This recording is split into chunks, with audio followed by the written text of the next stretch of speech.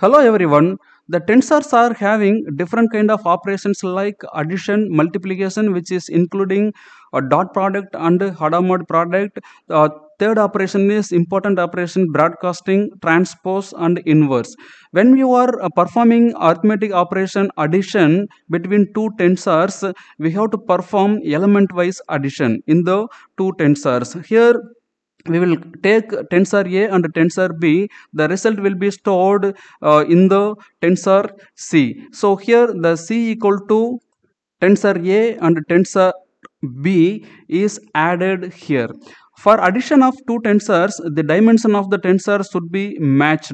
For example, here tensor A is also having 2 by 2 dimension and tensor B also having 2 by 2 dimension. Then addition, here we are performing element wise 3 plus 0 3, then element in the second position of the first tensor and second position of the second column of the first row in the tensor B is added 2 plus 4 6. Like that, here the second row second column of the first tensor, second row second column of the second tensor is added 0 plus 0 0. Then next one is multiplication. For multiplying the two tensors, we have to check the dimension of first matrix and second matrix. There first matrix number of columns should be matched with the number of rows in the second matrix. So here we are checking that number of columns in the first matrix and number of rows in the second matrix. So both are matching, then we can perform the multiplication between the two tensors. Then result is stored in the C. So here we are using the result 6 12 0 4. Here for each position we are performing the sum of the products of that each and every rows and columns. Then next one is broadcasting is important approach in the tensor.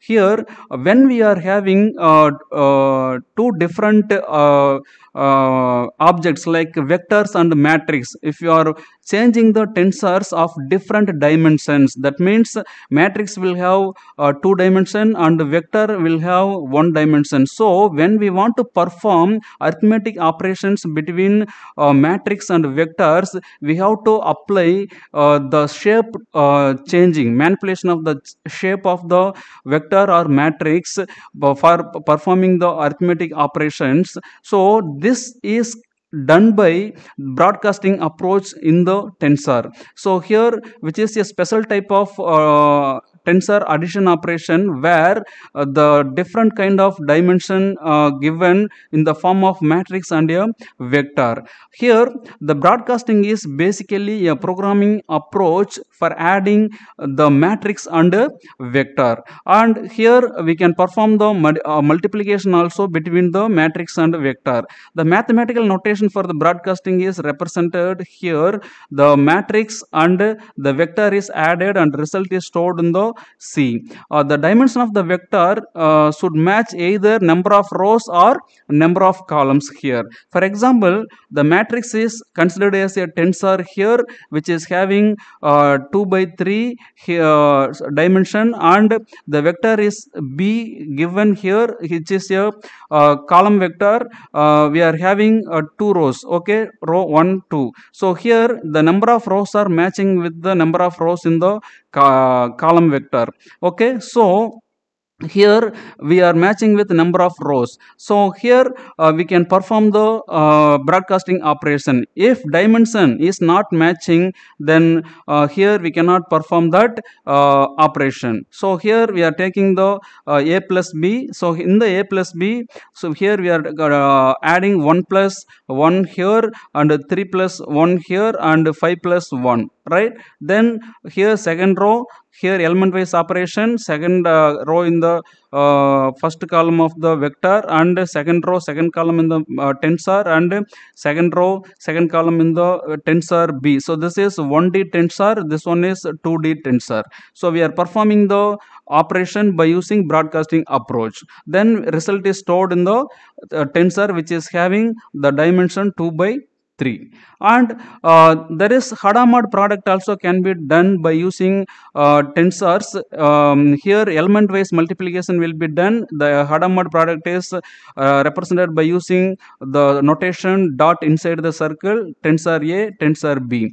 Here element wise multiplication is applying on two tensors. Okay, here we should not say matrix, we have to call it is a tensor. So 2 by 2, here also 2 by 2. So we are performing the element wise multiplication in the Hadamard product 1 into 2, that is giving the first element in the tensor, then second row, first row second column, here 2 into 2, which is 4. So like that we can perform the element wise multiplication in the Hadamard tensor. So this is the resultant tensor for multiplication of two tensors. Then dot product can be applied between two one-dimensional tensors. That means here we are using the two one-dimensional tensors. Here it is represented in the form of a vector representation, x vector, here y vector. So this is one-dimensional tensor, this is another one-dimensional tensor. Then we can apply the dot product between them, this. So element wise multiplication 1 into 2, so that is giving this value, then 2 into 3, which is giving this value. Finally you see dot product of one dimensional vector always will be a scalar value. So that is the thing in matrix also, which is giving you scalar value only. Okay, so you see the element wise multiplication which is giving you scalar value only, but the structure is represented in the form of tensor, 2D tensor here, which is representing in the form of scalar value. So in tensor representation, dot product can be written as x transpose y. This is x vector, this is y vector. So two tensors are there, one dimensional tensors. We can represent like this, because here we will perform the operation like this. So 1 2 3 4, then here we will have another one tensor. Here we will have like